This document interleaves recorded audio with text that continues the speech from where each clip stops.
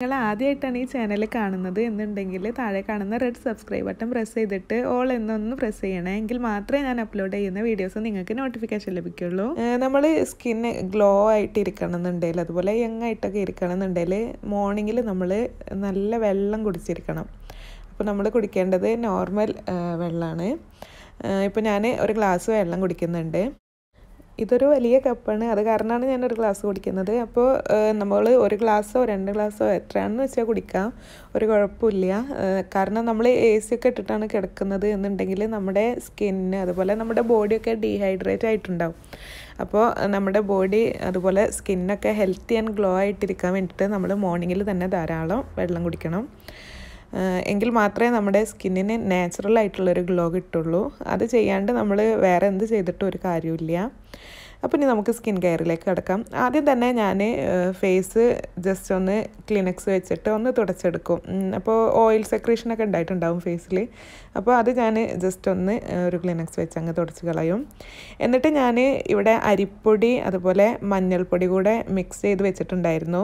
അപ്പോൾ ഇതിൻ്റെ ഒരു റെമഡി ഞാൻ മുമ്പ് കൊടുത്തിട്ടുണ്ട്, അത് കാണിച്ചിട്ടില്ല തോന്നുന്നു, സോറി.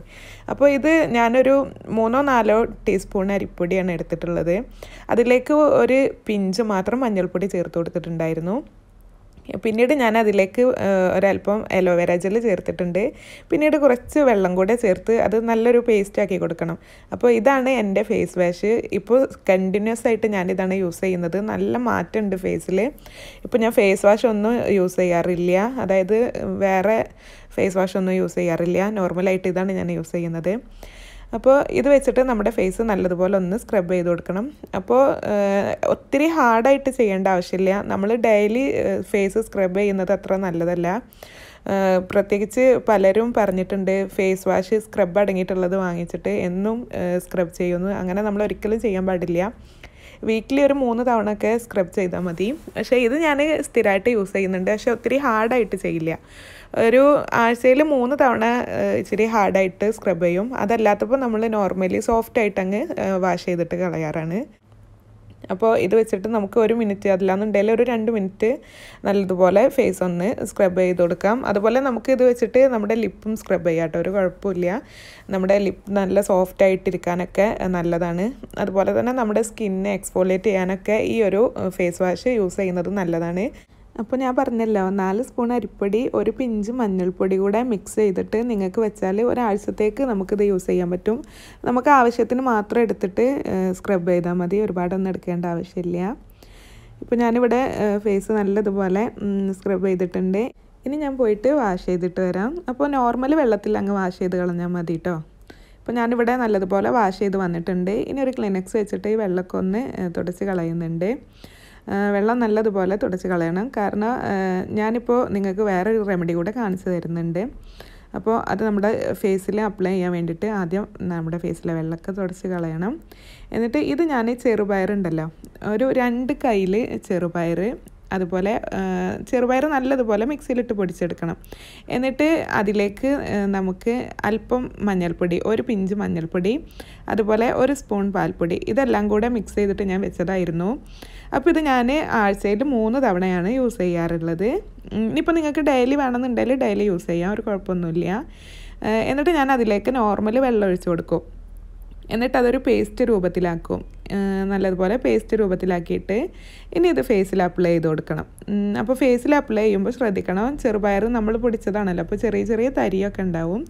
അപ്പോൾ ഒത്തിരി സ്ക്രബ് ചെയ്യേണ്ട, ഞാൻ പറഞ്ഞല്ലോ ഫേസിന് അങ്ങനെ ഒത്തിരി സ്ക്രബ് കൊടുക്കുന്നത് ഒട്ടും നല്ലതല്ല. അത് നമ്മുടെ ഫേസ് ഡള്ളാക്കേ ഉള്ളൂ. അതുകൊണ്ട് തന്നെ ഈ ഒരു സോഫ്റ്റായിട്ട് വേണം സ്ക്രബ് ചെയ്യാൻ വേണ്ടിയിട്ട്. അപ്പോൾ ഞാനിവിടെ സോഫ്റ്റായിട്ടാണ് ചെയ്യുന്നത്. പിന്നെ പാൽപ്പൊടി, ചെറുപയർ പൊടി ഒക്കെ ആണല്ലോ, അപ്പോൾ ഇതൊക്കെ നമ്മുടെ ഫേസിന് അത്രയും നല്ലതാണ്. ഇത് യൂസ് ചെയ്ത് തുടങ്ങിയതിന് ശേഷം എൻ്റെ ഫേസ് നല്ല ഗ്ലോ ആയിട്ടുണ്ട്. അപ്പോൾ നിങ്ങളിത് യൂസ് ചെയ്യുക, എന്തായാലും നല്ല റിസൾട്ട് കിട്ടും. അപ്പോൾ ഇതാണ് ഇപ്പോഴത്തെ എൻ്റെ ഒരു സ്കിൻ കെയർ റുട്ടീന്. ഇപ്പോൾ കുറച്ചായി ഞാനിത് യൂസ് ചെയ്യുന്നു, നല്ല മാറ്റമുണ്ട് സ്കിന്നിന്. നമുക്കൊരു 2-3 മിനിറ്റ് ഇത് വെച്ചിട്ട് ചെറുതായിട്ട് ഇങ്ങനെ സോഫ്റ്റായിട്ട് ഒന്ന് മസാജ് ചെയ്ത് കൊടുക്കാം. മസാജ് ചെയ്യുന്ന പോലെ ചെയ്താൽ മതി, ഒത്തിരി ഹാർഡായിട്ട് സ്ക്രബ് ചെയ്യരുത് കേട്ടോ, ഞാൻ പറഞ്ഞില്ലേ. അപ്പോൾ നമ്മുടെ കയ്യിലുള്ള അതിൻ്റെ ആ ഒരു സോഫ്റ്റ്നെസ്, അതായത് അതിൻ്റെ ഒരു മോയ്സ്ചർ പോയി കഴിഞ്ഞാൽ നമുക്ക് കയ്യിലേക്ക് അല്പം കൂടെ വെള്ളം ചേർത്തിട്ട്, അതായത് കയ്യിലേക്ക് ഒരല്പം വെള്ളമാക്കി കൊടുത്തിട്ട് വീണ്ടും ഒന്ന് സോഫ്റ്റ് ആക്കിയിട്ട് ഇതുപോലെ ഇങ്ങനെ മസാജ് ചെയ്ത് കൊടുക്കണം. ബാക്കി നമുക്ക് നമ്മുടെ കയ്യിലും അപ്ലൈ ചെയ്ത് കൊടുക്കാം.